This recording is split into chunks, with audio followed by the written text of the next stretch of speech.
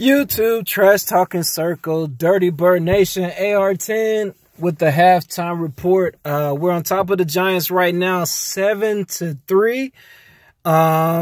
We score. Marvin Hall, man, catches a deep pass for a touchdown. And then, of course, in Falcons fashion, we go into prevent.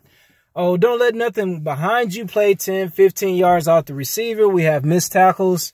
And we let the Giants come down and get a field goal right before halftime. We could have actually shut these fools out if we played aggressive, if we got more pressure on Eli. But, you know, we rushed forward. We played prevent like we always do whenever we get a lead.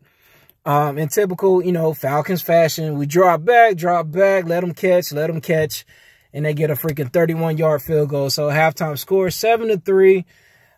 They do get the ball at the beginning of the second half, so hopefully defense stop playing so freaking passive all the time and, you know, actually do what they were doing for like two and a half quarters. You know what I'm saying?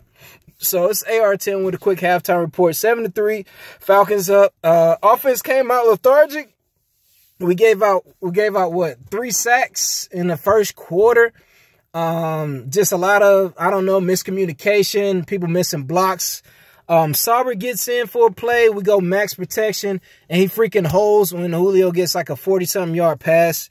Just ridiculous, man. Just dumb mistakes.